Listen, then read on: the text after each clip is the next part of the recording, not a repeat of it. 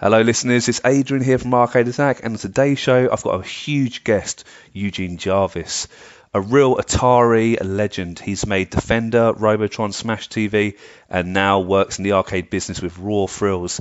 Guys, it's a really great interview, so sit back and enjoy a lovely talk with a true retro gaming legend. Welcome to Arcade Attack.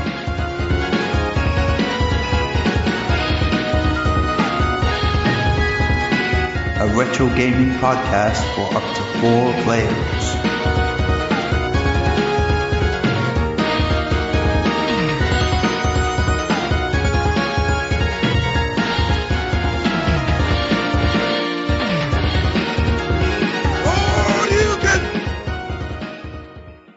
Hello listeners, welcome back to the latest Arcade Attack podcast. I've got another true retro gaming legend on the show today, a real pioneer. He's seen it all. It's Eugene Jarvis. How you doing, Eugene? Hey, I'm doing good, man. I still have some eyesight left, you know.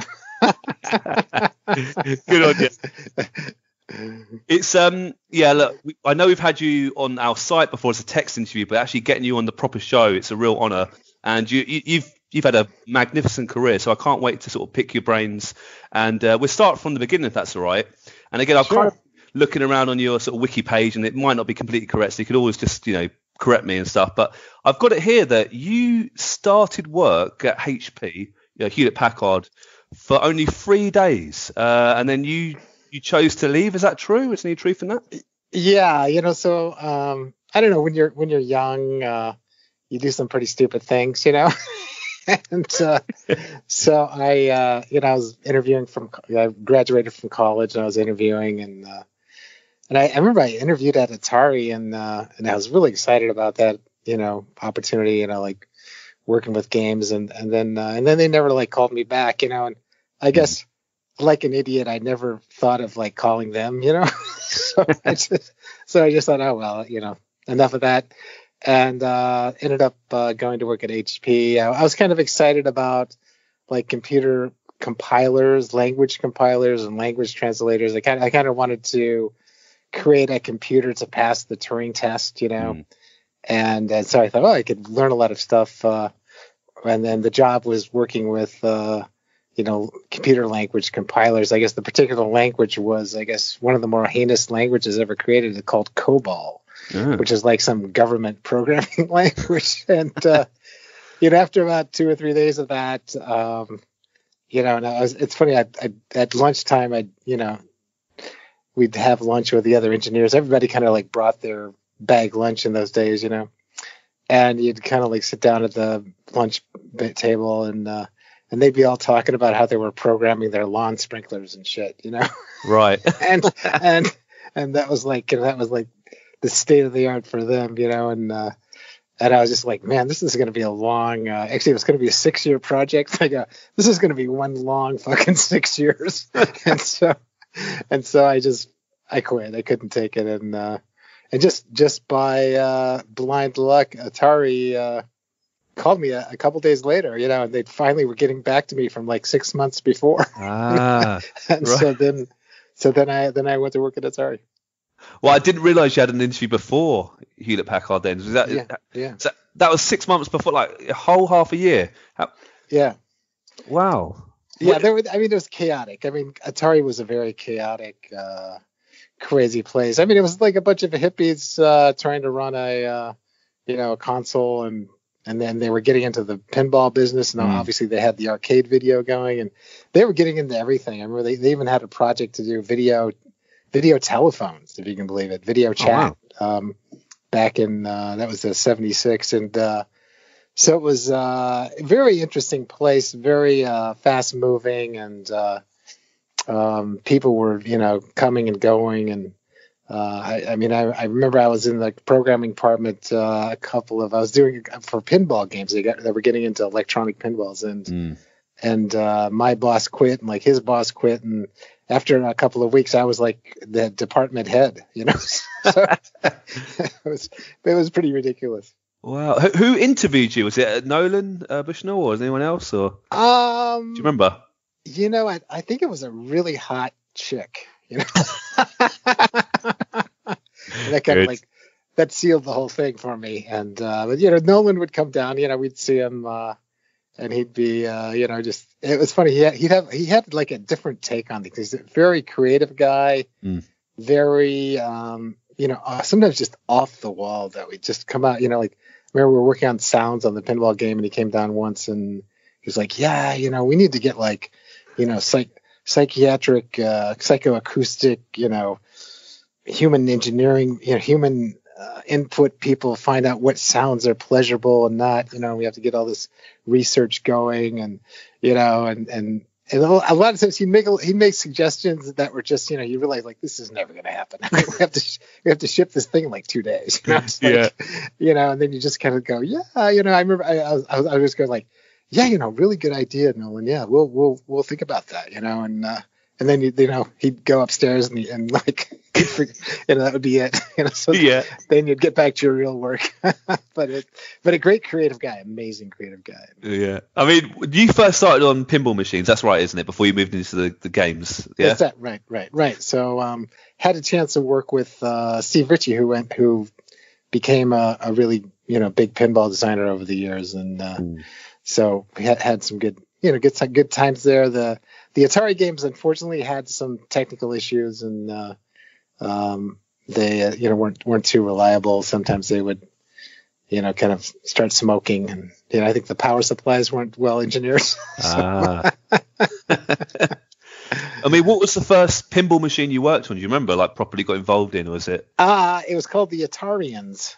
And it was kind of a sci-fi theme, and actually it was kind of fun. I got to work with George Opperman, who was the artist at Atari, and he was the guy that designed the Atari logo, and wow. They had that whole kind of style, kind of this modernistic, smooth kind of style for all their boxes. I remember that they all looked kind of the same, and he was the guy behind that whole kind of Atari look of that era, and a great he did some great pinball glasses, amazing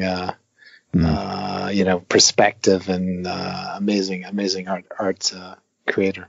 Nice. I mean, did you enjoy working on the pinball machines, or were you always kind of sort of hankering to move on to the sort of more I don't know if is it adventurous or sort of more like the video game side of things? Yeah, it's funny because in this era, I mean, I guess the big game was Breakout.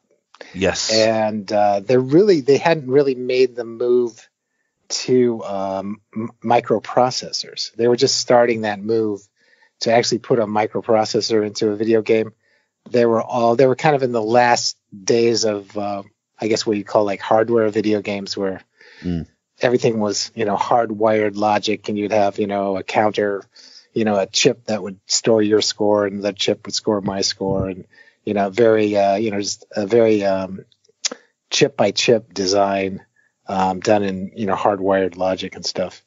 And those the games that you could do with that sort of tech were fairly superficial Pong kind of games, or Breakout was maybe one of the more sophisticated ones. So it was I always thought of video games was like, yeah, they're kind of cool, but it wasn't really anything, to me, like pinball was the shit, and the complexity and the richness of a pinball game was just so much more than, Pong-like video games. Ah, fair enough. Do you think there are any skills? I mean, they're both gaming industries, but did you learn any sort of transferable skills from moving on pinball machines to actual video games? Oh yeah, well, obviously I learned a lot about programming microprocessors, and it was funny. It was such a different world. I mean, it's hard to even imagine, but we actually didn't have terminals, and we actually didn't even type. They just assumed like men couldn't type, so you would write your code up on like a piece of graph paper or something, and then you'd submit it to the key punch girls. And then they would actually type your code into the computer and run it, and then you get like your errors and stuff, and you correct it. But you basically were working through a typist, because it was something like genetically men were incapable of typing, or it was they were too good for it. I don't know what it was, but it was bizarre. Wow. Partly, I guess we were all sharing the same development computer. So I guess maybe that was part of it too. It's like we just had one girl that could type really fast, and she was like, doing 10 different programs. 10 different programmers were submitting jobs to her. But that was just kind of a bizarre dark age of things. But learned a lot about games and programming, and especially audio. Because kind of pinball there's a lot of dead time in a pinball game, just the ball's kind of rolling around and it's very slow, and so you had to figure out cool sounds and stuff to kind of fill the dead air of the pinball game and the effects and everything. So I learned a hell of a lot about programming digital synthesizers and how to make sounds and stuff, and that really was valuable in my later incarnation as a video game designer. Of course, and obviously we'll talk about raw thrills later, but what do you think about maybe the slight death of pinball machines, or is there any chance, do you see it coming back at all ever, or? Well, actually, it's interesting. It's been a very cyclical industry. So obviously the absolute peak of pinball was probably in that era, probably at about 79, and I think the industry was making, I think it was around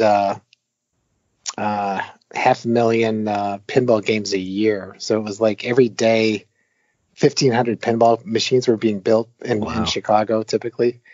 And so that was pretty amazing. That was kind of the golden age of pinball, was that late 70s, where pinball was still a lot more entertaining than the early video games. Yeah. And but of course, when the video boom really hit, and the great classic games, the Pac-Man, Defender, Asteroids, Donkey Kong, all those great games, that just kind of, the pinball industry went into a very steep decline. And but it kind of came back when the arcade video crashed, and pinball kind of came back, and there was a kind of a boom back in the 90s where I think the industry was making maybe 100,000 games a year, as opposed to 500,000, and then it kind of crashed again in around 2000, and then also 2009, and that. Now it's actually come back, and I think the industry is, I'd say maybe 20,000 games a year are being made in the industry. So it's like it's not, it's still a number. Yeah. Yeah, and it's actually, there's been quite a renaissance in the last 7 or 8 years. Good. And a big thing about it is now they've incorporated video displays in the pinball game. So now I think that's been a huge driver of kind of a renewed excitement in pinball. And also, there's just amazing playfield design, amazing device work. I think, a lot of this computer-aided design and stuff has really helped, open a lot of doors for much more creative pinball machines. So, it's surprisingly, pinball is not dead. It's still alive and kicking, but certainly good. A shadow of its former self. Well, yeah. But it's got some very loyal following, and in the U.S. I know it's actually increasing quite a bit. And there's a worldwide players organization for pinball tournaments. It's called the IFPA International Tournament, and I think that every year there's around like 10 or 20,000 pinball tournaments taking place. So nice. It's an interesting, very kind of grassroots sort of incredible growth in in the pinball players, and they're very it's a very niche thing, but they're incredibly dedicated to their art. That's really good. I'm glad it's still around 100%. Yeah. Oh yeah. Right, Defender. Was that the first time you really got involved? Was that your first video game? Or exactly. Was it? Yeah. Exactly. Yeah, and that's kind of, as a player, I loved obviously I loved some of the games in the late 70s. I loved I think Space War. To me is maybe, if I was saying what is the greatest video game ever, I would say Space War, which was actually developed in 1962, I think, or 63, early 60s, and on computer mainframes at MIT, or at MIDI computers, I guess, the early MIDI computers, and But I think that game is just amazing, and I love that. It's kind of a 2-player deathmatch. It has gravity, it has planets, explosions, and it was a very interesting game for. This thing was 10 years before Pong. That I think is a great game, and I love playing Asteroids, and Space Invaders, of course, was probably the game that really got me wanting to design my own game. Just the feeling of that tension, the incredible rush you had if you could finish off a wave of invaders, and just the soundtrack I think was just. I don't know if people. I'm sure people died of a heart attack listening to that thing. And it was, it'd be like, just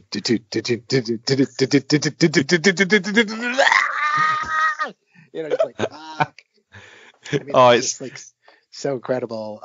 So that was just a great game. I think the game that really opened up the industry as far as what could be done with a real computerized video game. Were you given like free reign to do whatever you wanted? Eugene, were you told me any game you want? Were you given make a space game? How much sort of control do you have for it? So, I had pretty much, I could do whatever the hell I wanted to, which was, so anyway, basically we, Steve Ritchie and myself had left Atari and we went to Chicago to do more pinball games. And then it was at Chicago at Williams that, I got the opportunity, and they knew nothing about video games. So they just said, well, I think I might have proposed like, hey, let's do a video game. They go, oh, sure. What the hell? I'm like, go for it, man.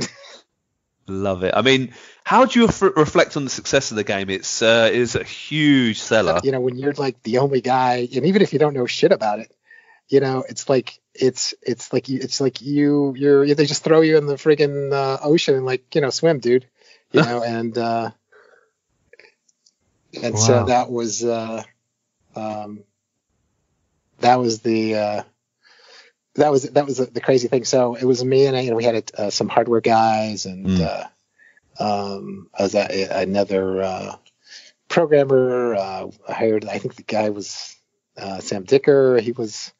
Kid was like, I don't know, 17 or 18 or something. I don't even know if he graduated high school. I remember it was like, well, we're probably gonna need another programmer on this project, and like this guy walks in and like, hey man, do you know how to program a computer? And he goes, yeah. Like, okay, you're hired. It's like you couldn't make it up. And so it was just crazy seat of the pants type of stuff that today would be maybe you'd be talking about why of course everything would have failed. That would be the post-mortem of the complete failure of the Defender project. We could be talking about all the the idiotic things we did, but was that almost the success and failure of Atari summed up though? How much freedom you had and how little direction you had in a weird way.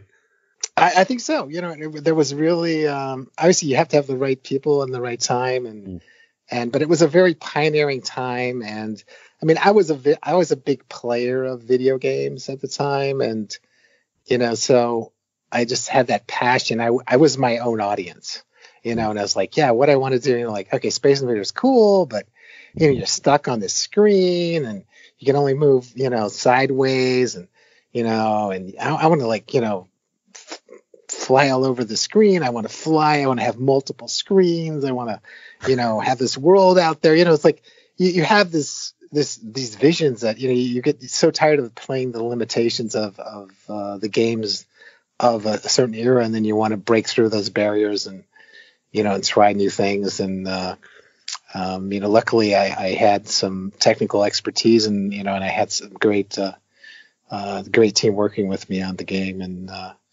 and somehow there's a lot of false starts on the project. I mean, I started out just making like really bad versions of Space Invaders. I remember the first thing a Defender was going to be, it was and I love Space Invaders so much. So I'd say, well, let's do Space Invaders, but you can shoot in 3 directions, instead of one. And so you had like 3 buttons, left 45, right 45, and straight up. Play that for it took me like 2 days to get it running, and played it for about 30 seconds. Like, okay, wow. This sucks. This sucks. All right, next game. And it's like, and so it was kind of like, I mean, I had like the name, I like the idea of defending, and I felt, it was a great, if you're gonna blow the shit out of everything, you want to have some moral ground to stand on. So Yeah. you're defending, so so I had the kind of that feeling of, you're calling the game Defender, and so that was really all I had, and it was like, where do we go from here? Amazing. I mean, really quickly, what do you think of Defender 2000, the Jeff Minter kind of tribute to your game? You played it? Yeah, no, that is it's awesome, man. It's Jeff is always a crazy creative guy, and he kind of marches to his own drummer and everything, Yep. and that was I thought it was really incredible. Probably it might have been a little tough for me, but I'm not very good at it. I don't know if it's my reflexes maybe aren't quite what they are, but but I thought it was a great take on it, and so I think that was cool. But it's like, I don't know, to me, and I did Stargate, which was another sequel to Defender, and had a million things in it too. But I don't know, for like these days, it's like I just want to play the good old Defender. It's kind of like Pac-Man, where it's like they've done a million sequels and this, that, of Pac-Man, but for some reason at the end of the day, you want to go back to the original, like a music cut, you hear the original version of say Let It Be, by the Beatles or something, and then and you can hear all kinds of versions, and but then like, oh, you know what, I really liked the way they did, I Want to Hold Your Hand, or something. It's like, and it's like, it's kind of like, it's about the time, it's about who you were, it was about, there's all these things associated, and I think games are a lot like music in that aspect, where it's, you have these memories and of the time and the place, and it all gets wrapped together, and maybe just an incredible time in your life. And then sometimes it can be disappointing, because you go back, 20, 30 years later and play that game again, and you're just going, oh my God, this thing is terrible. That's like, how could I thought that was cool? Yeah. It's like, we've all been there. Oh, Eugene, no, brilliant.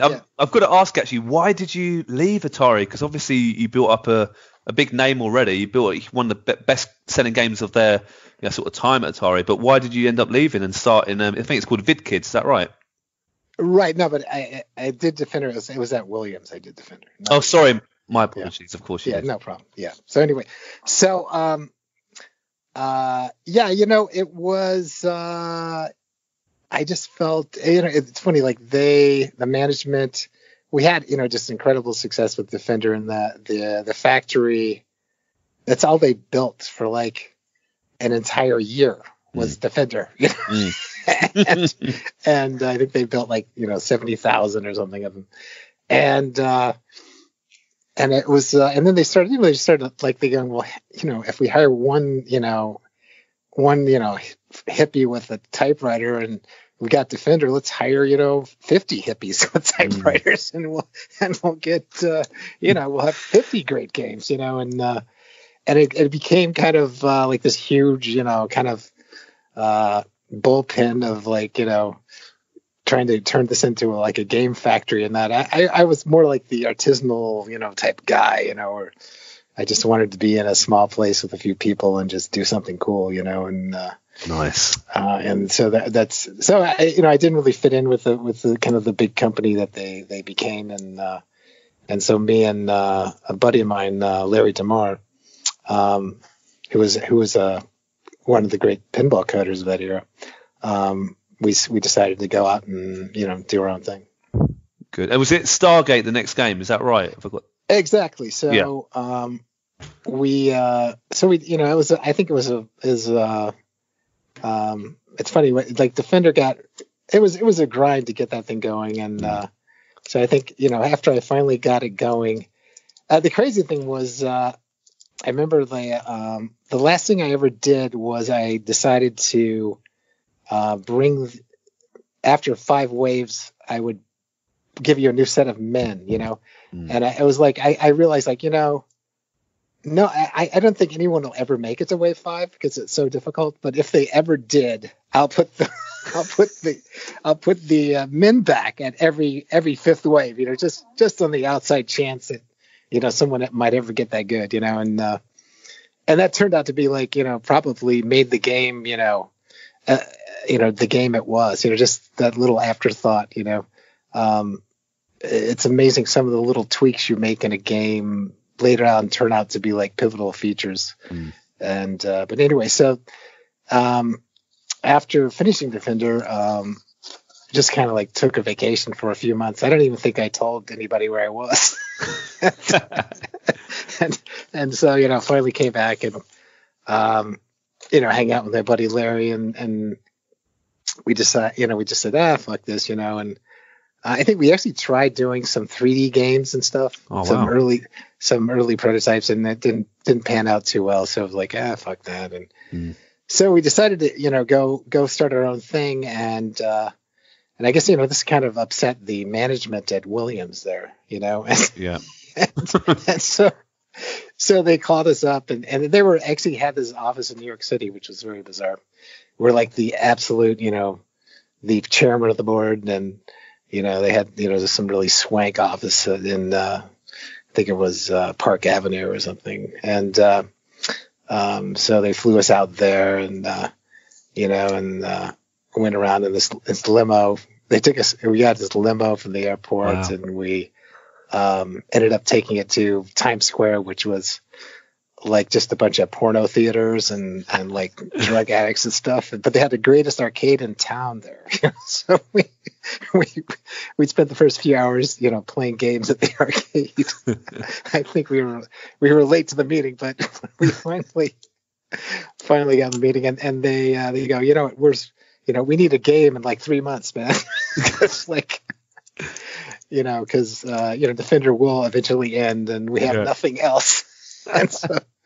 And so we had 3 months to make the sequel to Defender, and so it was so Larry and I just said, okay, what the hell? So basically, they were kind of just paying us more money to do what we did before, and we were just kind of independent too at the same time. So that was kind of a win-win for everybody.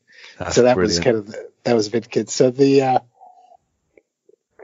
so we, it was, when you make a game, you always have, you have to, at some point you just have to ship the code, and it's funny, this programmer friend of mine from the Stone Age has always said, software is never finished. It just, at some point it becomes useful, and I think that is so true about, anybody, anywhere, as they encounter all the very, very annoying bugs in commercial software, realizes that, at some point it became useful, but it's certainly not finished, So when you're doing when we did Defender, a lot of compromises were made, and so it was kind of a chance for us to go back and like, hey, let's optimize all these routines. We can get more frame rate and have twice the objects on the screen, and 3 times the bullets, and we kind of didn't realize that maybe the human being at some point couldn't deal with this shit, but so we really had a chance to, kind of do the Stargate, which was, kind of fix everything we wanted to fix in Defender and put in a lot of cool new stuff. And it really, a lot of people, a lot of players, actually are Stargate players, and they love it more than Defender. And there's those purists that love Defender more than Stargate. I know it's not linked, but what's your views on the Stargate movie that came out a few years later? Yeah, but I guess that was just a totally different thing, though, right? Yeah, of course it was. But they stole your name. Yeah, it was kind of a sci-fi. I remember watching it. It was kind of interesting, pretty bizarre. Yeah. Robotron. I mean, what a classic! Robotron 2084, to be exact. I mean, was 1984 an inspiration for that game? That's what I've got down here. Is that right? Well, totally, yeah. Because I was just, it's weird, like sometimes I get really philosophical, and like you could see like computers are getting smarter and smarter and smarter, even in those days, which were pretty pretty primitive, but you can see like memories are doubling and doubling and doubling. I remember the first pinball game, where our soundboard had 512 bytes of memory, and we had I put like 30 sounds in that. It was pretty amazing. Anyway, and then like by the time Defender came along, we had 2 kilobytes in the sound program, and so the shit was doubling, and you could just see like double, double, double, double. I mean, at some point, as stupid as they were, after enough doublings, it's going to be smarter than people. I mean, it's mathematics. So just processing that thought pattern, you realize like, hey, this is for real. I mean, there'd been a lot of sci-fi about the robots and everything, but here was like, this is now mathematics. This is going to happen. They're going to get smarter than us. And, and then you start thinking about that premise, and then you start thinking about, well, how is it going to go down? And it's like, well, we'll obviously start using robots or AI or whatever the hell it is, for more and more things, become more and more dependent upon them. At some point, they just realize humans are kind of nasty, messy people, and, they're building nuclear weapons, and, they're kind of dangerous, if you get right down to it. and it's, it's like, it's almost like, maybe we need to, prevent the world from being destroyed by their, whether it's nuclear or, global warming or whatever apocalypse is next. You really have to, change the, change the team, and, retire the humans and bring on the robots. And, obviously they're much more efficient. They could probably run on, a tenth of the energy, and, it just, you just realize like these human beings are very inefficient. Like, you think about for space exploration. I mean, how pathetic, you have to send these guys around, and they weigh like, 300 pounds, and they're, they eat and they need air, and, all this shit, and they fart, and like, it's, this is ridiculous. Just get a freaking chip, and stick it in orbit, like we don't need all that crap. So, and then you get kind of dystopian on these things. And, so that was kind of the premise that, the robots, the human, we have that little tagline, the human, race is inefficient and therefore must be destroyed. Yes. And that's kind of the essence of it. It's like, is it efficient? like how efficient is your electric car? That's the final, at the end of the day, we're just judged on our efficiency, and the processing power, or how many watts per, unit of computing efficiency. So, that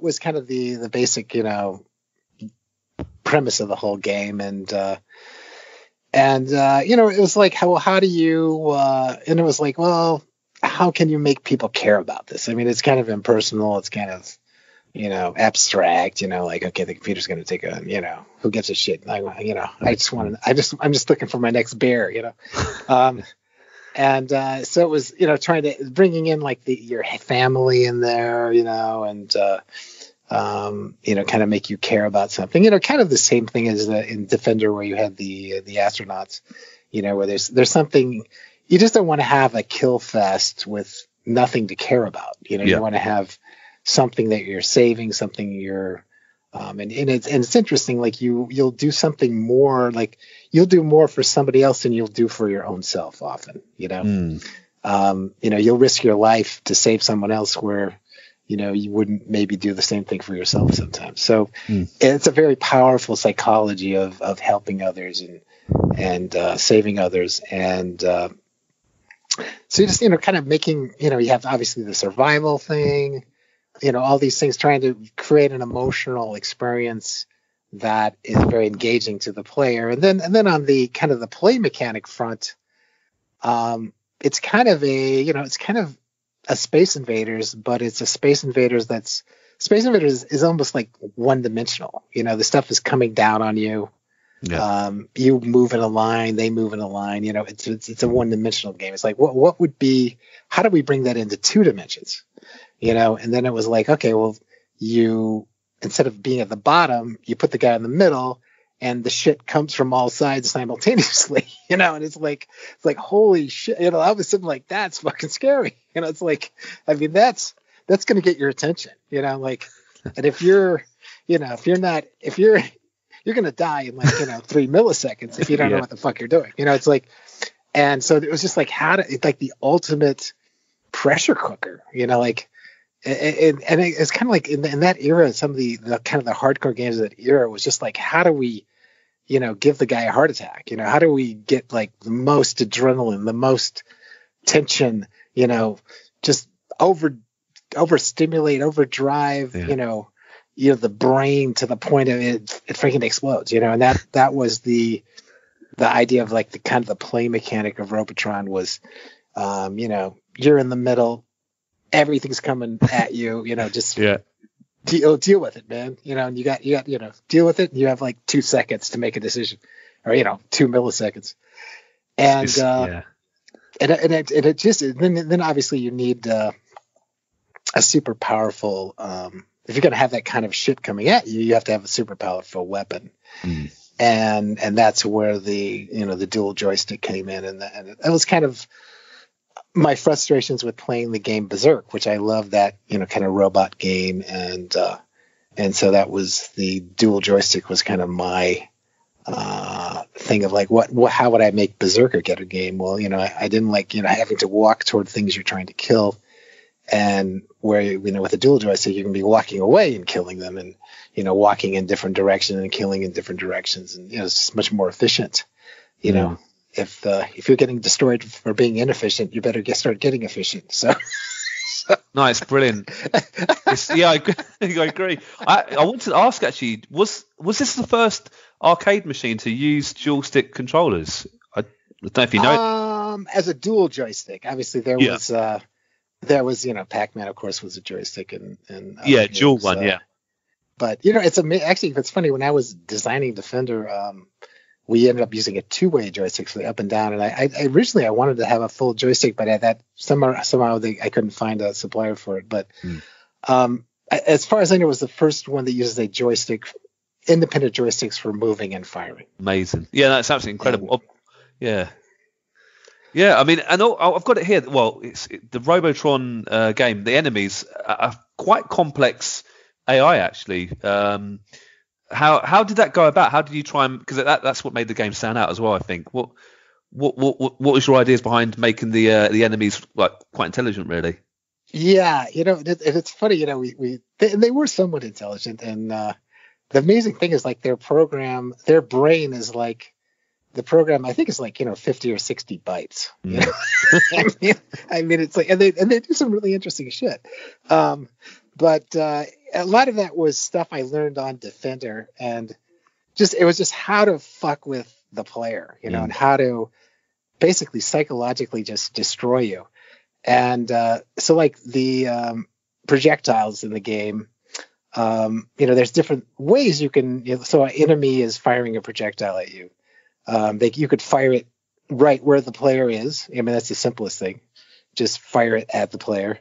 And that's kind of interesting, but if you're on the move, then that becomes, maybe not so effective, and it's very predictable.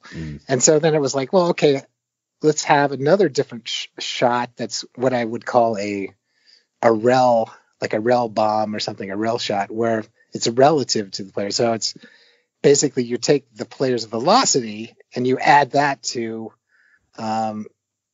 the direction, basically you shoot at him, but add his velocity to the velocity of the projectile. So basically it's going to where you will be in like a second, and that really fucks you up. Yeah. And then there was another shot where we had the enforcers, for instance, shoot these kind of little spark balls at you. And their thing was like, well, let's add a random curve to the whole thing, So basically a random acceleration is added to the thing. So it's like it's like a curveball, And it's like it can like spin toward you, and that just like, is ridiculous. then you mix them up, like the different enemies use different algorithms, and even the same enemy might be able to send 2 or 3 different types of shots at you. And so it really, and then you add obviously a little random like a direct little randomness to the direction, so it kind of like goes, sometimes it's right at you, sometimes it's a little bit to the left, a little bit to the right. And so even if you're dodging it or whatever, sometimes you walk right into it dodging it because the thing was shot 2 inches to the left of you in the beginning. Yeah. Or it's curving into you. So it's all these little very subtle things. It's very basic mathematics.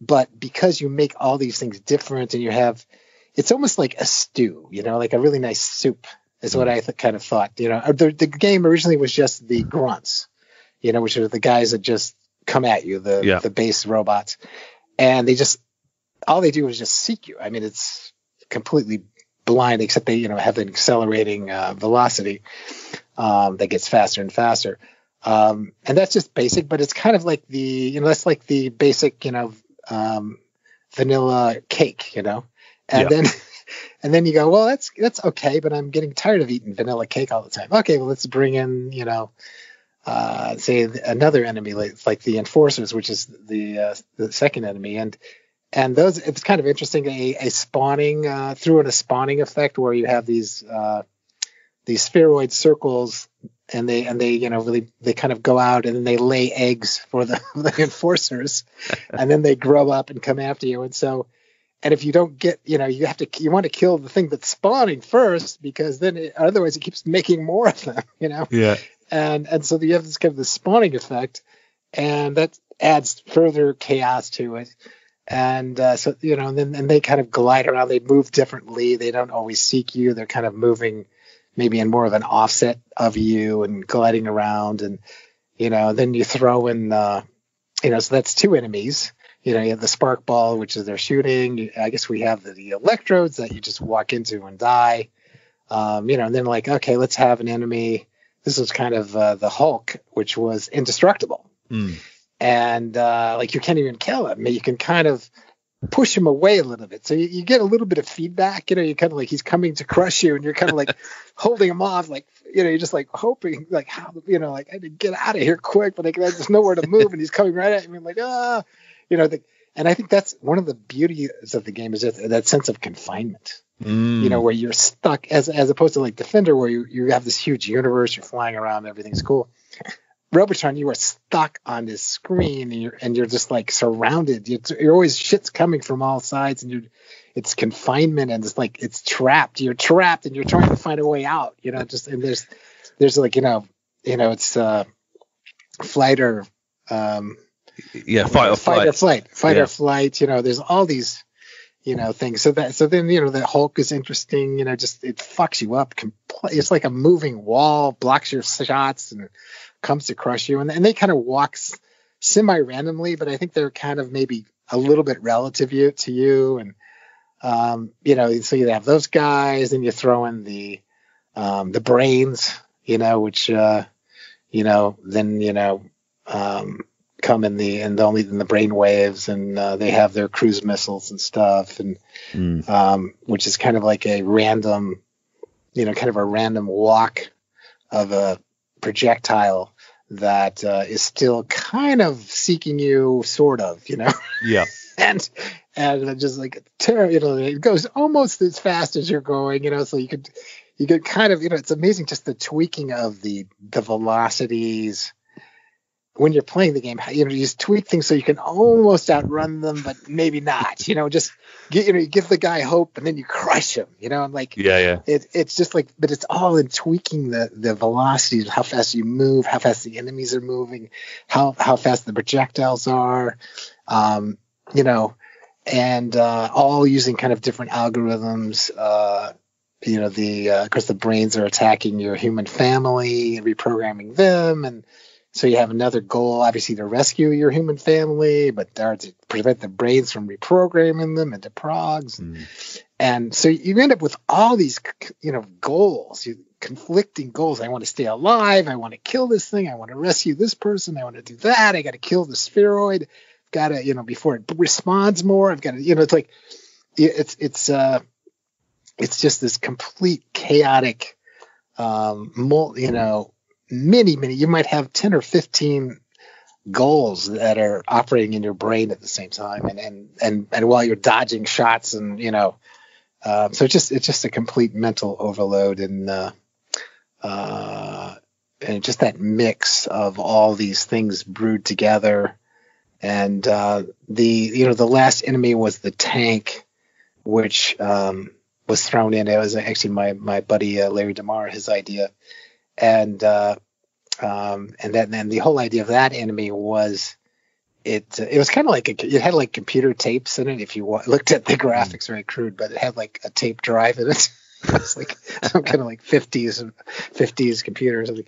Anyway, but the cool thing, I shot these balls, and like unlike any other projectile in the game, it would actually reflect off the boundary walls. Nice. And it just kind of like pool, and billiards, and it's like, and you're like, and it just totally destroys your mind and your game, because you haven't seen anything like that, up until like wave 7 where it shows up, and it's like your whole game has to change based on these bouncing things coming off, reflecting off the walls, as opposed to most of the other projectiles just kind of slide down a wall, and these things reflect back at you. So all of a sudden it's a very dangerous world out there. Love it. Robotron, what a classic. Smash TV is obviously, it's similar in a way, isn't it? It's quite a similar looking game, but pushed on a little bit further. We love it on Arcade Attack, by the way. We're a massive fan of Smash TV. Was the game inspired by The Running Man? I have to ask. Yeah, absolutely. I think that was, it was a couple of, there's a number of movies in the 80s there that were, I guess, great classics, like Terminator. Obviously, Running Man was a huge influence, and also the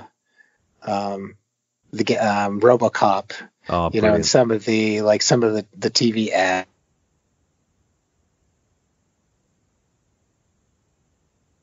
and stuff, was that inspiration. And so, but the whole thing, just you're in the future world, and you're killing people for toasters, and it's brilliant. Oh, it's so good. Was The Running Man your favourite Arnie film? Have you got a particular favourite, Eugene, that you love? Of my games? No, of your Arnold Schwarzenegger films. Oh, that's Schwarzenegger. I guess I would say the original. I guess my favorite of them all would be the original Terminator, and then T2. I think might have been that might have been his peak.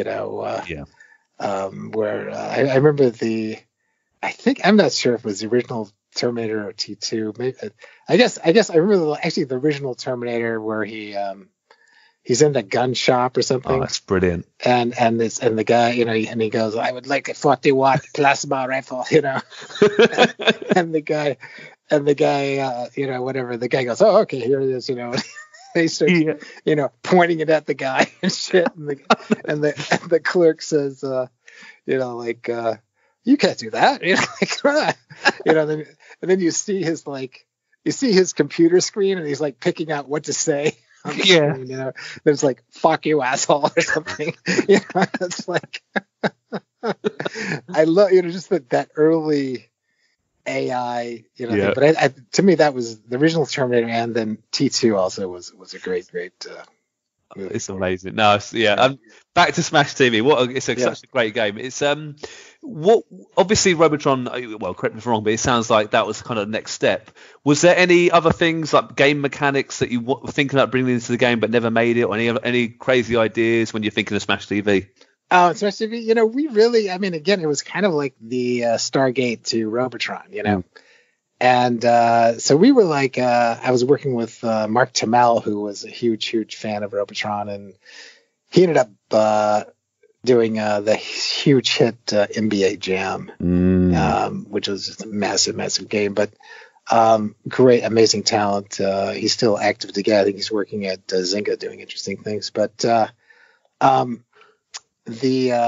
we were just kind of like both huge fans of Robotron and like, wow, what could we do? And originally in Robotron, the original game was I wanted to have all these different rooms and going underground and do all these different themed areas and things and it turned out that it was fun and a lot less work not to have room. The game was fun enough, and it was like, oh, fuck rooms, man, who cares? It's like, this thing is fun, but for the sequel, it's like, well, let's have the rooms, so we have all these themed rooms and stuff, and although they're all kind of square and look pretty similar, but there was kind of a map, and kind of this meta game, and so that was one of the things we wanted to do. We wanted to do the boss monster thing, because that was kind of a big thing starting in the late 80s there. Having bosses, and that was a big deal. And part of it was the gameplay style. In the early 80s, it was like, I want to play forever. If I'm great enough, I want to play forever. I want to, I want to play for 3 days, and put in one coin, it's like player's fantasy, and unfortunately, like the game operators was like, well, fuck that, man. It's like, we got to get people paying, and so the concept of this buy-in game where you had to keep pay, you would, no matter what you did, like the boss monster would kill you and you have to pay more money, it's kind of like, a paywall, in today's mobile, like free to play games, where you wave 38 and Candy Crush, you will fucking die, and we're gonna get some money out of you, and so we had to do had the same economic issues, and so there was a lot of and it was fun, and we had so much fun creating Mutoid Man and all the different boss monsters, and ending up with the MC himself was like the final boss, and so it was a lot of fun, just adding that in and kind of creating the buy-in mechanic, and then having all the pickups. In the original Robotron, there were no power-ups, so kind of bringing the power-up thing in, having super weapons, and all kinds of interesting stuff, which were very handy against the boss monsters, and and kind of having 2 players simultaneous, of course, which was huge, and it's so much more fun to have you and your buddy, it's I would love to go back in Robotron and maybe have 2 guys, have a version with 2 people, or have 10 people, it's like have 10 players, playing Robotron on like, can you imagine, get like about a 70-inch screen or something, and have a few thousand robots, descending on you, and you're playing with like 5 or 10 people. I would play that.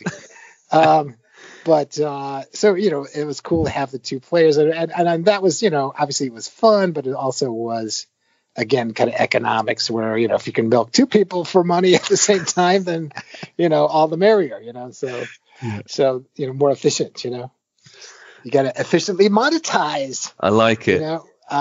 So that was but it was kind of fun back in that era, where we were really trying to monetize the shit out of things, and a lot of those same principles ended up like 20-30 years later in the mobile games, and it's kind of interesting. Even in there were actually some arcade games that actually had you could buy upgrades to like vehicles, and I remember the game Cyberball, which is a American football game. You actually could pay extra money to get a better quarterback and shit. Wow. This was, and stuff that, the early microtransactions, which, then became, $100 billion industry and today's mobile environment. It's insane. Yeah. We spoke off air slightly before we started an interview, Eugene, about John Tobias. We've had him on the show before, a proper legend, as you know well, and he spoke very highly about you. Like you were his sort of mentor at the time. Obviously he went on to make Mortal Kombat, but you said earlier he worked on Smash TV. Is that right? And can you give a little background? Yeah, so that was his. I think we had just hired him. You know, it was like we were Tamel and I were staffing up the team, and we interviewing people, and John was, I think, maybe one of the first guys we talked to, and as an artist, and he came actually from the comic book world, and he was a comic artist originally, and we just saw his sketches and his creativity and everything, and we just, wow, man, we need to get this guy on the team, and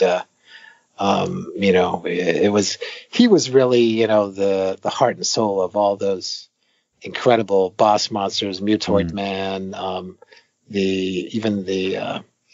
down to just the player characters.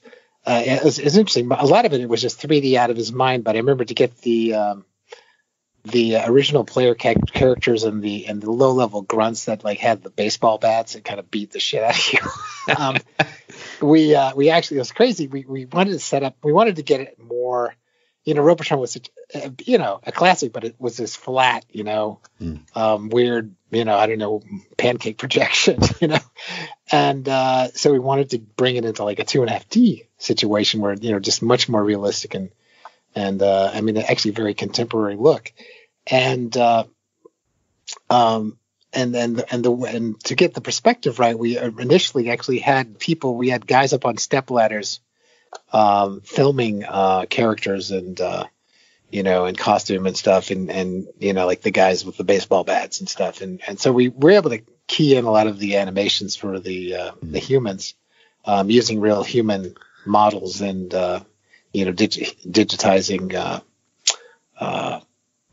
computer digitizing color video, and obviously John had to completely clean up everything and kind of make it in his style, and but for the non-human characters, that was all from the mind of John and his incredible imagination, and it was kind of cool. With the boss monsters, we kind of developed we kind of got tired of the classic boss monster where you sit there and you just like you have to shoot him 4,000 times and then he like explodes or something. It's like and you have maybe there's a count on the screen, like, oh, you're at 3,874, and just kind of boring, and like so we wanted to have like something really fun for the player, so he has constant feedback of how he's damaging the boss, and we wanted to have like different levels of the boss,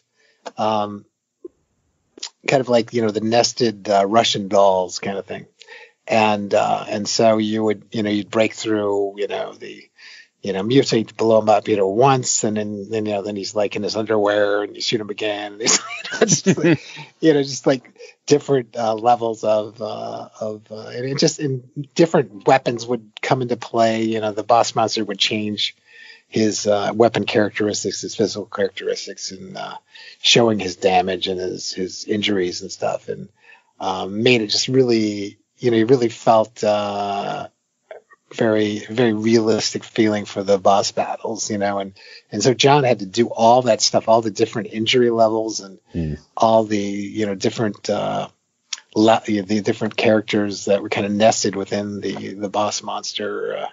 All of it made pixel by pixel. We had no art tools really. We just had a pixel drawing machine, and so he would pixel by pixel he did an incredible cast of characters and just beautiful style. Everything kind of holds to that style and looks really cool. The whole game kind of holds together, and that whole kind of photo studio Running Man kind of thing, and so it was just a really pleasure. Just this kid, I don't know, 19-year-old kid, comic book artist, and he really found his true forte was as a video game creator. Well, good on you for giving him a chance. It sounds like didn't have much experience, but you took a punt and it worked out. So well done. Yeah, it was funny. We had another weird story. We were hiring this programmers, and we hired this one kid. I think his name was Rob, and he was working on the program for a month or two, and like this guy's not making any progress, and then so Tamel's working with him, finally he realized the guy could not see.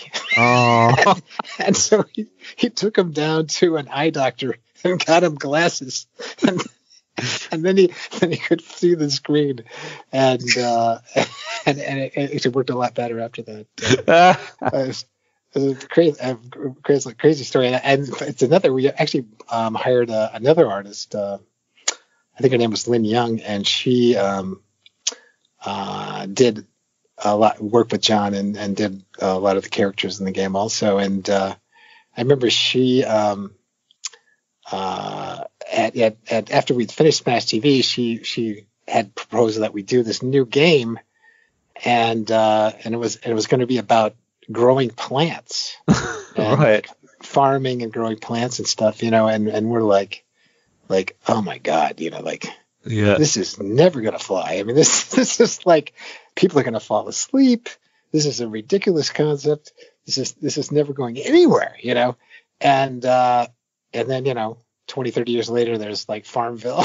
I know, Harvest Moon. The biggest game, hating all this stuff. The biggest games ever, are these farming games, She was like 30 years ahead of her time. It's funny how, we were like the experts in the field, and, what the hell did we know? I'd love to ask you, Gene, do you think there's any room for a new Smash TV game? I mean, I think it could be brought back personally. What do you reckon?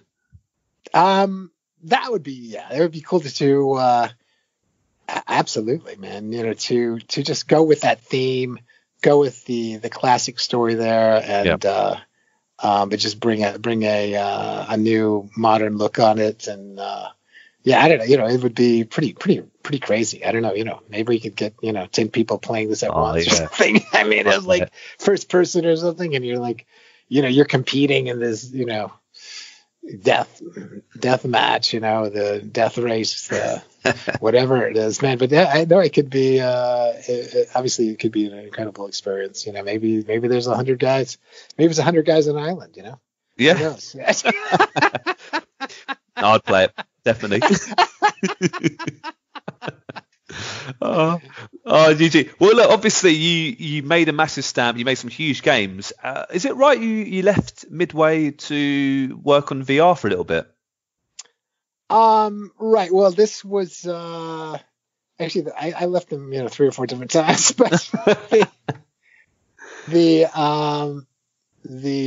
guess the second after Smash TV, I left. It was like in '91 or something, and I left to do basically pioneer a 3D texture mapping, which I thought was going to be the next thing, and then we ended up doing the game Cruising USA, and then Cruising World, and Cruising that again, and kind of the very early 3D texture mapping games, and kind of taking real footage, real world graphics, and creating it in 3D and driving around the world, and that was super fun project. And so that was pretty much most of the 90s was spent doing those cruise and driving games. And but then I guess Midway kind of went bust there in the early 2000s, and so I was kind of out of work for a little bit. And and at the time, the arcade was really suffering. I mean, kind of like pinball. I mean, arcade video has not been just a joyride either. No. Ups and downs, and great crashes and stuff. And so, really, I was kind of like there wasn't really nobody to hire me. So, me and a couple of buddies said, "Okay, well, we'll just start our own arcade game company." So, if you can't get a job, go out and make your own. Good on you.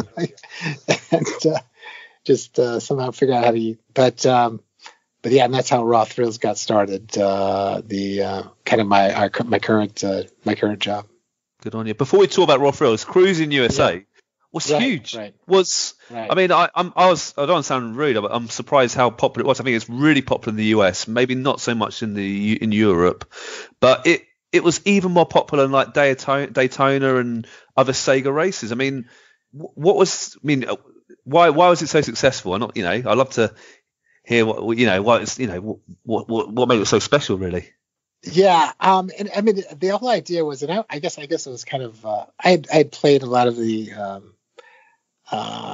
Sega like Virtual Racing and pre-cruising games, which, and then there was obviously the Atari classic Hard Driving Yeah. and Race Driving, which was the first really commercial 3D polygon game, but it wasn't texture map. It was just constant shaded polygons. And it was just very frustrating, those early kind of 3D driving games. You'd have to, there'd be a corner like 200 yards down the road, and you'd have to turn like, a second before you got to the corner, or you'd go off the cliff. It's like it was just partly just the driving dynamics, and it was a very a lot of lag in the processing of the polygons, and there's a lot of times you have 2 or 3 frame buffers and all kinds of crap going on that makes things very laggy and very pro. You have to be really a pro to play those things, and so it was like I wanted to make a game. I felt like, I want to do a driving game where, like, if you turn left, it actually goes left, and if you turn right, you go right. You don't skid in the wall. You don't flip over. You actually, just like driving down the road, you turn left, you do go left. It's like, is it really that hard? And so that was cruising, was like, hey, and it was trying to get a really snappy control on the feedback, really work through all the lags and have a very responsive game. Kind of just like the Defender, actually, we got it down to like 8 milliseconds between you hitting a fire button and seeing your shot on the screen, And it was kind of like a tradition of mine is like, let's really be responsive to the player and make the game easier, more, by giving you what you have in real life. I mean, you turn the steering wheel to the right, it turns right. It doesn't, you don't wait a half a second, then it goes, So that was, kind of a driving thing that anybody could have fun, anybody could enjoy. And that was kind of kind of a game for all the rest of the people, not for the top 10% of the players. Right. Yeah. And so that was the whole idea of cruising, and kind of more forgiving, more, when you head on with something, you send them flying into orbit, and you keep going, it's like, oh shit, or you just, you fly up in the air and you always miraculously land, like, wow, that was cool, like, instead of having like, a 20-second crash scene where you see, your driver burning up or something, you just miraculously, cartwheel through the air and boom, you're back in the game, and so that was kind of the whole theme there about cruising, was in just kind of taking the real world out there, rather than having some kind of fantasy. Again, just take the real world imagery and it's like virtual tourism, and who doesn't want to drive through the Grand Canyon or Paris or Tokyo or whatever. I want to play it now. I'm gonna play it. Right, Raw Thrills. I mean, you started your own company, Raw Thrills, and you even mentioned a bit earlier that the arcade industry was, going through a bad patch. I mean, that took guts to start that company up, but fair play. I mean, how do you reflect on the early days? Was it quite tough at the start, and how do you reflect? So actually, it was kind of a rough time, and we had a few guys in a very small shop, and I guess originally we were going to go and the idea was we were going to go and we got, well, the arcade's dead, so let's make like a home game or something, and like a console game. And so that actually was, as pure as we were like, fuck, we got to make money, and so, and we're like, well, but it could be an arcade game too, if there's any arcade labs. And so we spent a couple of years and just couldn't, we were trying to be all things to all people, and like, well, it'll be an arcade game, it'll be a home game, it'll be this, it'll be that, no, maybe it'll be mobile, I was like, and finally after a couple of years, we realized, let's just make a fucking arcade game, it's like, partly, it's amazing when you're down to your last couple grand, your mind gets amazingly focused. Yeah. You get amazingly fucking focused when you're having your last couple bucks. What was the first arcade game you made then? The first game for Raw Thrills was a game called Target Terror, which it's funny, we were working on a driving game actually initially, and again we were kind of running out of money, and then the whole like 9/11 thing came around. All right. And so it was like we thought, this would be a cool, and everybody's getting like so freaked out about the terrorists and this shit and that shit, and the whole 9/11 thing, and it was so crazy, and the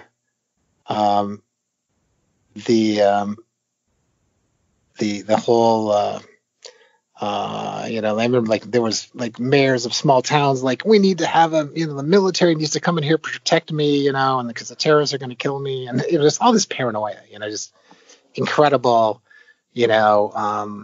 panic and paranoia about terrorism, and we're just thinking, okay, let's kind of go with this craziness and just hype it up, 10 decibels or 100 decibels, and you have like let's have them, the terrorists are coming, they're going to blow up the Golden Gate Bridge, they're going to go to Times Square, they're going to, they're in the nuclear reactors, they're in the air, they're into the airports and shit. We just tried to think of the craziest scenarios, and just let the bullets fly and the glass break, and let the blood flow, and so it was kind of just a full-on shooter, kind of in the tradition of like some of the classic Atari shooters of Area 51 and Max Force, and maybe some of the old Terminator games and stuff. It was the idea was to take real world backgrounds and take digitized footage of the actors. So all the players and the villains and everybody were real people acting, with full motion video placed into this huge 3D world. And it's amazingly realistic feeling. And so we could just do crazy, crazy stuff, and you get all the emotion of a real actor. I think even today, with all the 3D motion capture and everything, there's still like this veneer of synthetic kind of phoniness, kind of machine kind of feeling, automatons. They're not really humans, they're kind of really good automatons. And so that was the the cool thing about Target Terror is that we really captured all that beautiful acting and emotion of a real human, and could, and we didn't have to program all that shit and everything. You just threw a guy in front of a camera and started, die and make it really cool, man, and then you're just tapping all that great human emotion, acting and everything. It was really cool. Oh, I mean, Eugene, you know better than me, obviously, but your company has been very successful, and I don't want to sound rude, but almost against the odds, because I've seen a lot of arcades around where I sort of live just close. Why do you think you've been successful? What was your magic ingredients for Raw Thrills? I think partly we're really into like a really quality experience. Partly, we're just super experienced guys. We have like, I've been in this business for over 40 years, and we have many other guys that have been, 20 or 30 years. And also we have some really talented, just young guys who are, just like me. They're just like, hey, can you program? Sure, man. It's like, and, young artists and stuff. So you kind of have the mix of the old guys and the new guys, but you kind of have to, the arcade spirit is the key, where you have to you want to have something super accessible, something that's really fun for everybody, and it's not an expert experience. It's just it's a fun experience for everyone. And like in the racing games, you're really thinking about the human emotional factors, and, you really have to put a good rubber band in the game to keep people close, because there's such different skill levels. And, if you ever program a driving game, if there's no rubber band to keep the race close, the good player just goes out and you never see him again. It's like, it's no fun. And so you really have to, it's beyond just making a great simulation and a realistic thing. It's you need to look at all the human factors of how to give someone a really fun experience, and how to take people maybe with different levels of skill, put them together, and they can still have a good time. And with like instantly get into the game, understand the game, and do it, without having to, pay your dues and go to Fortnite school or something and learn how to play the game.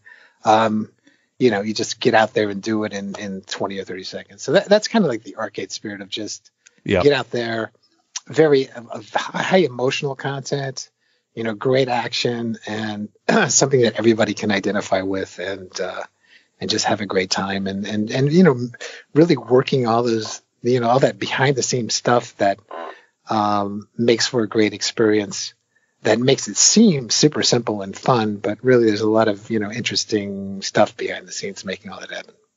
Love it. I mean, I've played some of your arcades, actually. We've got a local cinema, and they got like an arcade attached to it, and it's one of the only few around, to be honest, in Croydon where I live. And I've played your Jurassic Park arcade game. It's absolutely incredible. I've also played Space Invaders Frenzy. I mean, you've got some big names as well. You've got some big type Alien games, Halo games, some big IPs. But I have to say, I do enjoy your games a lot.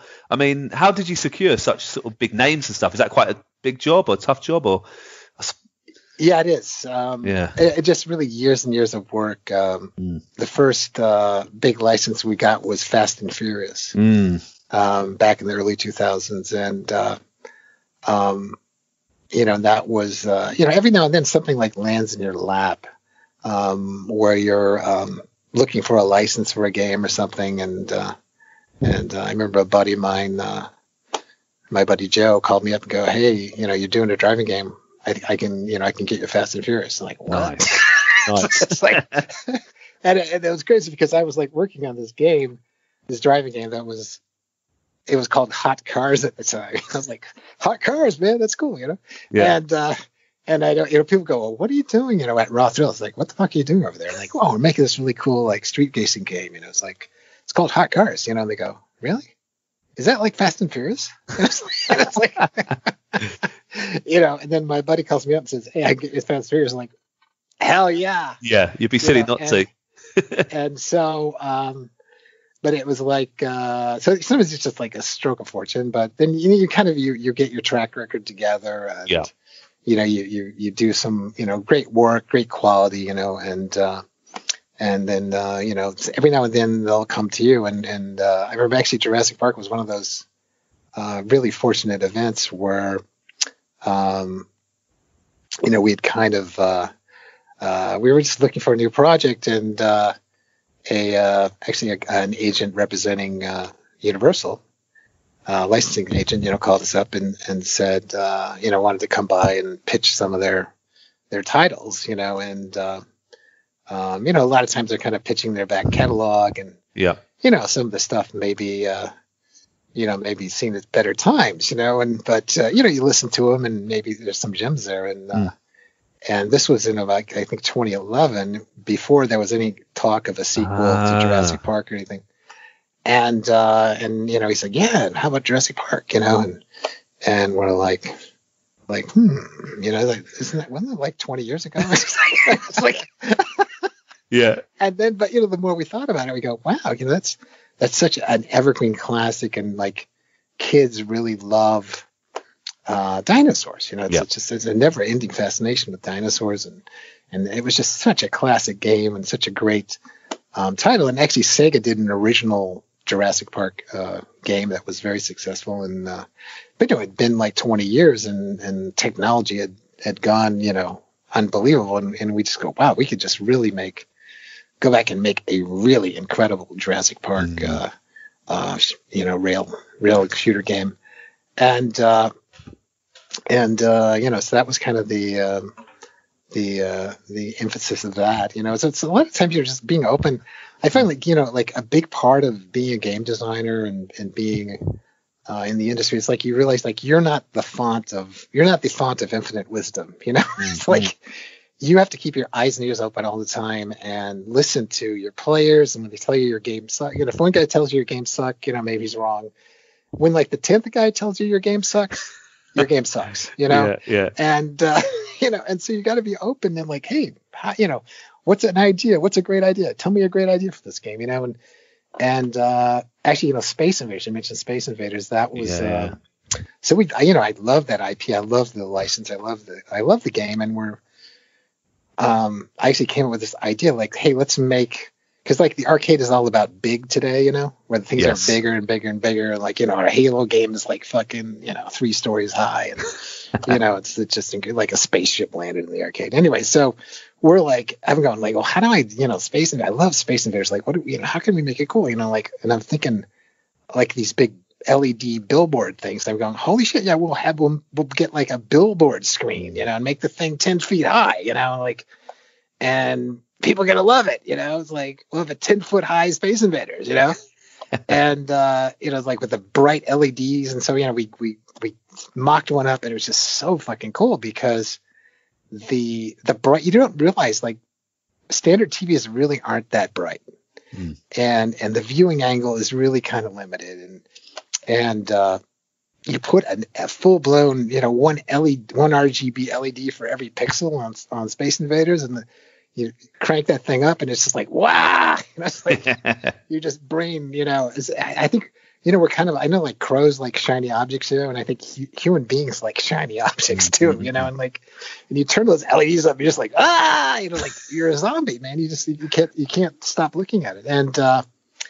And so, so we're working with it and like, how do we do Space Invaders? So we, start out with the classic game and I mean, a great game, a wonderful game, but we're kind of in the modern arcade. Things have kind of sped up, and people want shit to happen like in 2 minutes, and they want really more action. As incredible as Space Invaders was in the 70s, today people are just, it's just like you watch a commercial from the 1960s, and it's just like they had like minute-long commercials, and it's like it's just like. It took forever. Like, tell me the name of the product. What the fuck? Like I've been watching this commercial for 40 seconds. I should have heard the product name 20 times by now. You're like, what the hell is this? And so it's like the same thing where like a 20-year-old, 30-year-old, or 40-year-old game, the pace of action is really, not as just not as challenging as it was in that era.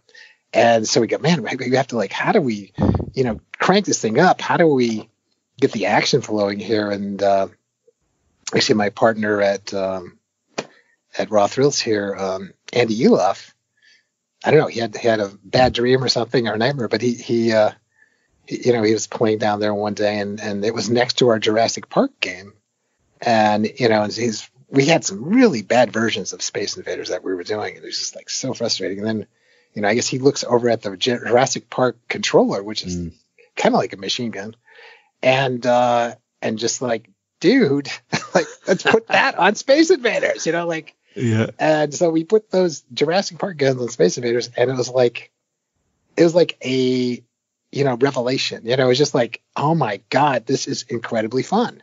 It's just like it was instantly maybe one of the most fun games ever. Yeah. And just that one thing. And then, of course, we had to make the invaders tougher, because you're machine gunning them. So then it was like, okay, we'll have multiple grids of Space Invaders coming down on you at the same time, and then we'll have like these red ones that are just incredibly vicious coming down. And it's just like, and it becomes like this super intense, it's kind of like Robotron Space Invaders, and it was just, all of a sudden that game was just like, so much fun. And I guess that was I think there's only been a couple times in my life where a game was fun in like 10 seconds. And one time was when I first put Robotron up on the screen, and it was just like, oh my God, this is just so fun, blowing these guys up and they're all coming at me. And like, I remember the first day I was like, I'll try 10 of them. And then I, said, okay, let's do 20. And then it was like, let's do 100,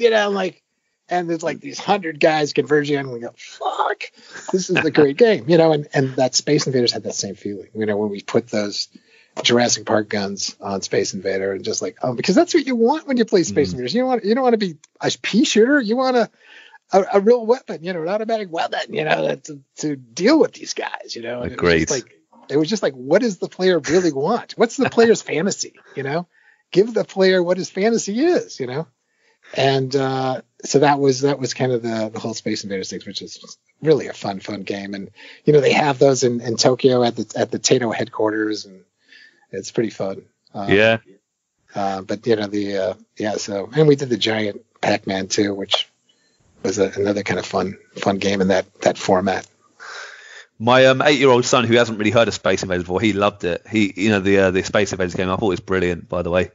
Just a nice take on the classic. Eugene, I've got a really tough question now. Out of all the games you've worked on, which one are you most proud of? Because you worked on some real classics. It's a tough question, I'm sure. Yeah, well, I really have to say Robotron. I really have to say Robotron, because there was just some magic there, and getting those. I remember making that early prototype. I think it was starting with a Stargate cabinet, and I took a couple of Atari 2600 controllers, joysticks, and screwed them onto a piece of plywood, and then wired them up and put them in there, and just that first day. It might have been the third day I was working on the game, and I got the grunts on the screen, and I put you in the middle, and I got the firing going, and I'm just like, holy shit, this is magic, this is fucking magic. And so then I spent the rest of the 6 months just, putting all the cool characters and just all the fluff and the, added just the rich veneer of the game. Threw that in there, but it's like I had the broth. I had like the best fucking chicken broth ever, and I just, I knew I could have sold that, but I knew, but I threw some vegetables in there and some chunks of meat and this, that, and the other, and this is going to be a great game. Good answer. Can you reveal any exciting projects or arcades you're working on, or is it all pretty hush hush at the moment? We're working on. Kind of exciting. We decided to get a little involved in the VR thing. And I guess I think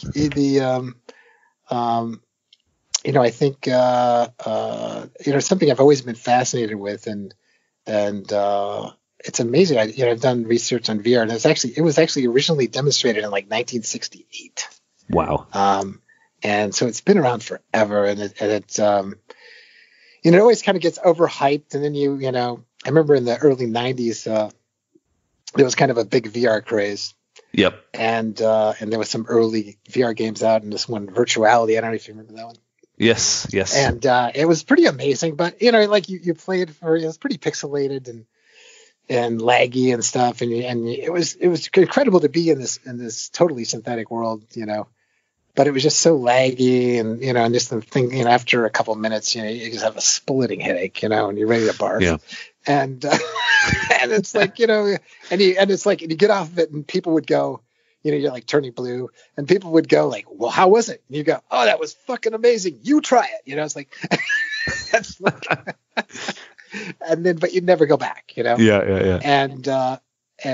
But I think finally, the technology is really, after endless hype and endless, imperfect implementations, we are getting, with the resolution and stuff, we're on the verge of some really great VR experiences that is really going to add, this whole new dimension into video gaming. And so we're working on a new title there. Actually, it's going to be coming out hopefully in a few months, if we ever get over this the virus thing here. Yeah. And it's called it's going to be a King Kong game. Wow. It's called King Kong of Skull Island. That does sound exciting. And it's just an incredible experience for VR. So we had just an amazing team doing that. So, and it's a motion game also. So we have motion and both motion and VR at the same time. I'm excited. So that's that. We're working on that, and we're doing a lot, some new drivers, and I guess we just came out with a really, really fantastic motorcycle game called Superbikes 3, which is just getting out there, and it's just a phenomenal, motorcycle simulator that we're very proud of. And and we're working on some other stuff too. But it's always fun. It's always there's always a new challenge. I mean, it's weird. Like, you're in a business where your product line goes obsolete every couple of years, Yeah. and in some ways you go, man, that really sucks, It's like, I mean, that's like, who would want to work in a business like that? I would have, I'm going to sell this joystick for 40 years. It's the best joystick ever. But so it does suck, because you're always like, what the fuck are we, how am I going to pay people next week, But the cool thing about it is that you have to keep reinventing yourself and coming up with new ideas, and everything's new every couple of years. So you never get, not making the same, shock absorber for your entire career. You're constantly, you're forced to make cool new things all the time. Good on you. It's super, it keeps you going. Keeps you on your toes. Yeah. So it's crazy. And there's some great new kids coming along that, it's so fun to work with, and, now instead of, at one point I was the young, ingenue, boy genius, and now I'm, getting on a little bit, and it's great working with like some of the new talent out there. It's amazing, great young kids coming into the industry. So good stuff. That's very, very thrilling for me. Actually, I've always wanted to know, Eugene, with arcades, obviously they've got a relatively short shelf life. What do you do with the old arcades? Are they refurbished or thrown away, or? The old games, well, my games, of course, they always keep those. Of course. Of course. They never wear out, man. They never, I mean, they kind of have they go from, the A location to the B location to the C location. Sometimes they'll end up, in other countries, and, and then eventually they end up in somebody's basement, or I guess in a dumpster. It's like, fair enough. But not raw thrills, never raw thrills. No, of course, no. These are priceless. These are, they are, masterpieces. You couldn't throw one of those in a dumpster. I've got two or three really quick fire last minute questions, Eugene. But I know you're a busy man. It's been a brilliant, really fascinating interview. I think this is a tough question, actually, because we worked on some quite devilish games, actually. So if you could step inside any of the games you've worked on and live there for a day, which game would you choose? That's a tough call. Well, definitely not the driving games, because I get run over. So I maybe, that's interesting. I probably maybe some of the most interesting world would be either Smash TV or the game Narc. I don't know if you remember the game Narc. I know Narc, yeah. And where you were kind of in the back in the drug wars, and that whole all the interesting cast of characters there in the Narc world. So probably something like that. More. Something with a more interesting story and complex world, to hang out in and meet some of the interesting shady characters. There will be some shady characters, that's for sure. Right, penultimate question. Did you ever start work on any games that were never released? And maybe looking back, you quite sad about that. Is there any games you think actually could have been quite successful but were never released for any reason? There's I have file cabinets full of those.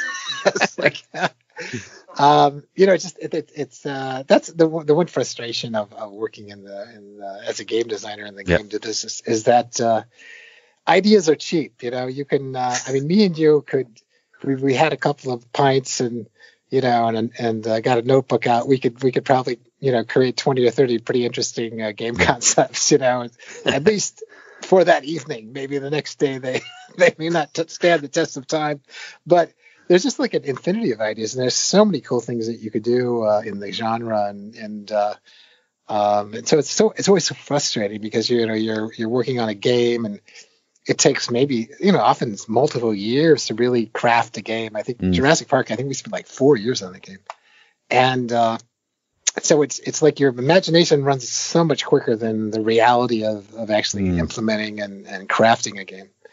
And so yeah, there's just a lot of concepts. I remember one thing I've always wanted to do and never been able to do it is kind of a firefighting game, where you're like in a building that's burning down, and you're fighting the fire with you have the fire hose, and you're trying to duck down and not breathe the smoke, and trying to work your way up through the fire to rescue someone. And just feel that kind of in first person, and that sounds amazing. And that would be a really cool game, that haven't been able to get. You need probably 100 lifetimes to do all the cool games out there, man. It's like I always loved. I remember one time I wanted to make the like a sailboat, virtual sailboat racing game. And, wow. And have water come splashing up in your face. Oh, that would be amazing. I guess you'd have to have like buckets of water coming on you at the right. You make the wrong turn, you capsize. There's a bucket of water comes down on you from. I guess you'd have to have some sort of waterproof area that you would. Kind of a wet zone. But I mean, it just try to really the cool thing about the arcade, is trying to work with more and more your senses, not only the your sight, your hearing, your vibration, your maybe squirting water on you, doing try to involve you every part of your body in the game. I think. Yeah, that's how you got to stay above the consoles and stuff, innit? Something a little bit different. Fair play to you. Yeah. Yeah, it's exactly. Trying to, you're really getting in rather than, I mean, that's the beauty of the arcade is that you have a blank slate. You don't, it's not like, okay, here's your controller, here you go, you're sitting on your couch. Like with the arcade, it's like, yeah, I can sit you in a booth with 20 speakers directed at you, and I can kind of control the lighting, and I can give you a special, like we did this Walking Dead game, and you have like this special crossbow controller, and you're shooting zombies with a crossbow, and you have to pull back the string and shoot the zombies with your bow and arrow, and you can really involve a lot, more physical rather than just being just a simulation of a simulation. Eugene, you've been a real gentleman today. I've absolutely generally found this interview so interesting. I know our listeners are going to love it, so I really appreciate your time. I've got one final question, bit of one silly question, but if you could share a few drinks with any video game character, who would you choose and why? That is that's a tough one, but I guess you'd have to. I don't know. I'm thinking like the iconic. You'd have to go with Mario and the plumber. Oh yes. You'd have to dude, what's up, man? Like, where's your $100 million house, man? Let's go have some fun, man. He's seen some things, yeah. You probably have he's probably collecting, gold-plated, adjustable wrenches and shit, and in his pad, But that was a great. I guess from a. I guess the other thing, maybe this dates me, was from back in the day. I remember like Laura Croft was the sex symbol of the original femme fatale of video gamers, and I think they even did a movie, didn't they? Yes, I think there's been a few Tomb Raider films. Yeah, the Tomb Raider thing, and so there's always that. I remember when that came out, and I remember this friend of mine, he would play it, and all he did was just make her like fall off a cliff and watch the fall and the kind of the ragdoll effect. It was just like it was just like there was so much. It was just incredibly interesting. Just killing her off, multiple hundreds of times in a row. Just watching the body roll around and scream and stuff. And it was just strange. It's weird how when you get into these sandbox games, people they'll do some really weird stuff. Yep. Like I guess obviously the a lot of the crime games, and yeah, ours, obviously interesting, infinitely interesting too. Grand Theft Auto, just being in that world, would be kind of interesting. Oh yeah, 100%. Oh, Eugene, look, really appreciate the chat today. It's been such an honor. Some brilliant and really funny stories. So thank you so much for your time.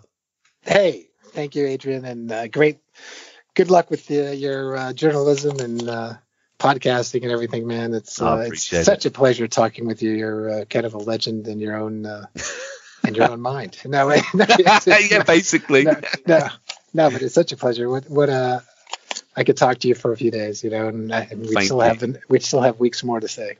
Thanks for listening to today's podcast. We really hope you enjoyed it. If you want to get in touch regarding this week's episode or anything else, you can tweet us at Arcade Attack UK, at Keith Barlow 82, and at Arcade_Adriano. We're also on